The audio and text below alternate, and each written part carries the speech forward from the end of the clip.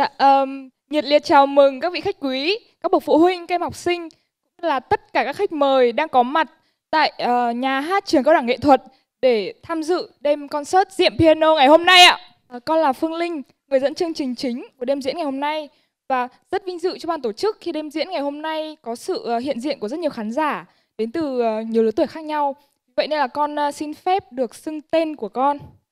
Trong suốt quá trình con dẫn dắt chương trình để có thể dễ dàng giao lưu này, kết nối mọi người với nhau dễ dàng hơn ạ.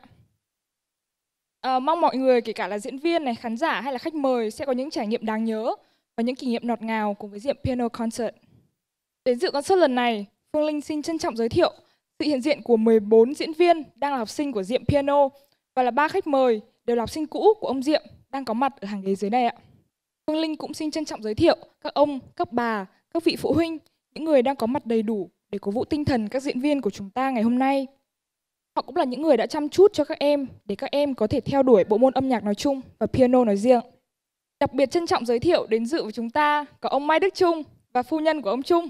Ông là huấn luyện viên trưởng đội tuyển bóng đá nữ Việt Nam quốc gia và đội tuyển đang chuẩn bị đi tham dự World Cup năm 2023 vào tháng 7 năm tới ạ.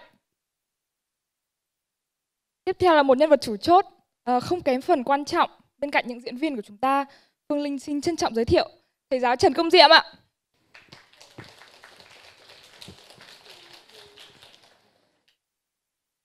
Cùng đến dự với chúng ta ngày hôm nay còn có các bạn của ông Diệm.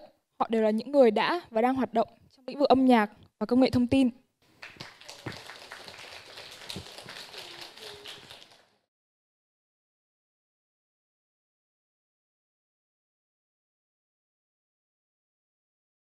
Để không làm mất thời gian của mọi người lâu thì Phương Linh xin phép được giới thiệu với gương mặt sẽ mở màn đêm concert ngày hôm nay.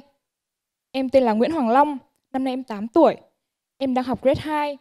Dù tuổi đời còn rất nhỏ, em đã tự rèn cho mình một thói quen rất đáng ngưỡng mộ.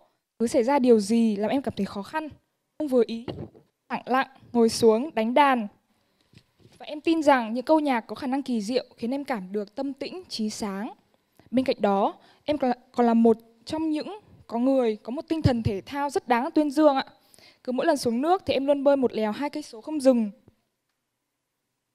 Điều này không khó để lý giải khi Hoàng Long có bố mẹ đều là những người đam mê điền kinh. Họ là 2 trong số rất nhiều người đã tham gia Ironman Relay, là một cuộc thi yêu cầu các vận động viên hoàn thành chặng của 3 môn thể thao: bơi 1,9 cây số, đạp xe 90 cây số và chạy 21 cây số ạ. Xin phép mời cô chú đứng lên để mọi người cùng nhìn rõ ạ.